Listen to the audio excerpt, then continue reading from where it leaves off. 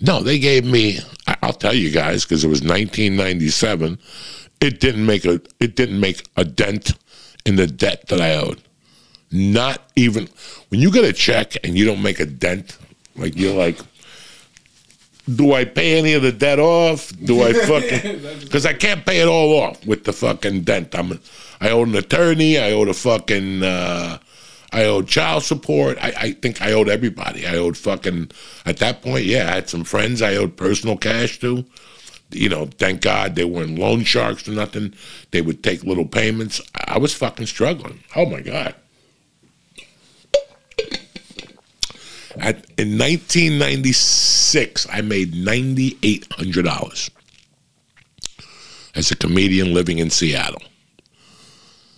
Okay? And before the whole year, getting 50s and $100 bills. And that's for the people who claimed, who sent W-9s and shit like that. I'm not talking about the people who paid 25 or 50. So all in all, you made like $11,000. So you figured I made $11,000. No, I made 11 in 96, maybe 12 in 97, and maybe, I think one year I made $6,000. In 95, I made $6,000. And what makes it even the worse, that the year before that, I made $70,000 being a sports betting guy, and I made 60 in the month of December. 60,000 in one fucking month, and I took a big chunk of that debt off, but there was still tons of debt. So when I got the deal from Bronx County, it was $25,000. But you got to remember, guys, I had to move with that money. I had to get an apartment with that money. I had to get settled with that money. The agents, at that time, I didn't have an agent. I closed out with an attorney who charged me $250 flat. You know, it was fucking great, you know. So they gave me 25 fucking grand to move, which was great when you look at it on paper, but not fucking really. And, you know, but again, beggars can't be fucking choosy, right or wrong. If you stay on a fucking, on a cold sidewalk, eventually you're going to get a little bit of sun. So I don't care. Eventually I was supposed to get a paycheck like that. Doug, I never told you about Bronx County. I went in, Doug, they had high hopes for me. This was like a Hollywood story. Like, I love Roseanne Barr. I've always been a fan of Roseanne Barr, but I enjoy her story better than anything in the world. How she was in the fucking original room, and Mitzi saw her and threw her in the main room, and next thing you know, the Tonight Show saw her that night, and she got the Tonight Show, and her life changed. You know, I wish it was that happy. I wish it was that. I wish everybody had that fucking story. You know, you put your work in, your family struggled. She had to, like, leave her husband. Like, she went to Denver, LA on her own without her family, and she fucking hit, you know, and that's a great story, but that doesn't happen to everybody. That doesn't happen to fucking everybody. What are we talking about anyway? Bronx County. So when they came to me, I was at Seattle. It was Thanksgiving. It was the Wednesday before Thanksgiving. And the club, if you knew anything about the Comedy Underground, they gave you...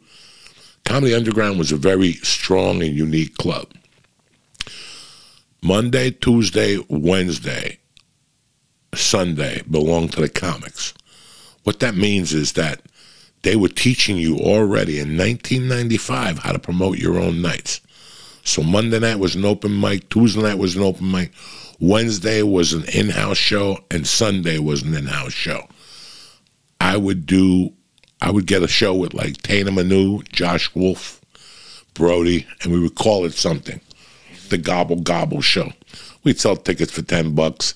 If 50 people showed up, we'd chop up $500. You know, we go to eat or something like that. It was no big fucking deal. I walk into this thing in Seattle, I'm like living on fucking nothing. You know, trying to snort coke. I'm living on an office.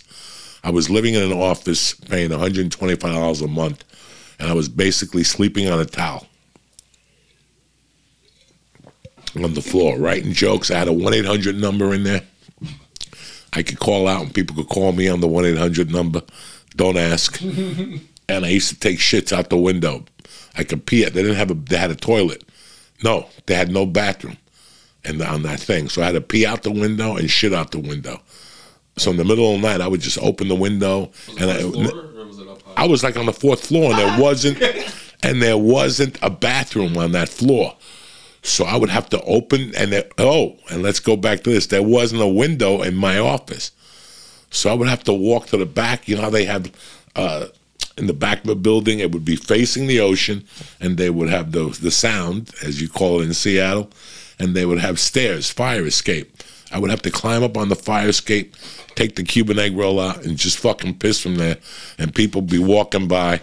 And from time to time, I would have to take my ass and shit on the fire escape, and I would throw it away. But every once in a while, a little turd would slip in between the fucking things, and I would hit somebody in the bottom, or somebody would. I don't think I hit somebody. That was rough. So when they came to like Wednesday night, I could see if I was in L.A. or New York, and MTV comes up to you, or you know.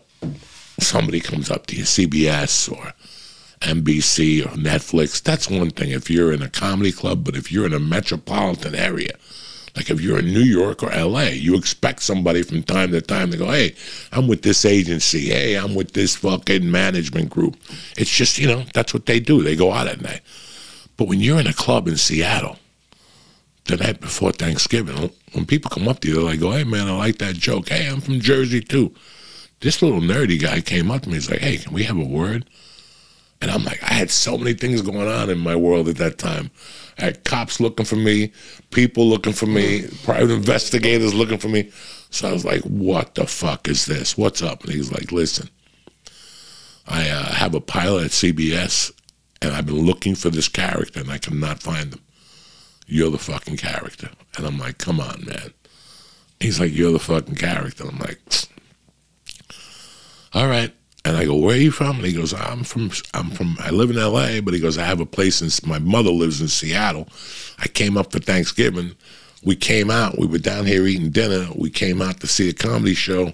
You popped up. It was like maybe 4 or 5 of us. He goes, you popped up. He goes, tell me that you speak Spanish. And I'm like, yeah. And he goes, oh, you're fucking perfect. What they were looking for was somebody Spanish who didn't look Spanish. That's what they wanted. They wanted somebody Spanish who didn't look Spanish. So the guy gave me his card. He took my information, which was a pager number, and the phone number to the comedy club, the manager at the comedy club. And he said, I'll be in touch. And I couldn't sleep. I could not fucking sleep, man. I could not fucking sleep for weeks. I was so ecstatic that somebody finally, and he didn't hit me back. And I started to get worried. I'm like, and then I started to go in that funk, and all of a sudden, out of the blue, this motherfucker hit me one day, and he's like, hey, the pilot's happening. I need you in LA in January. When was this? This is December 13th of 1996.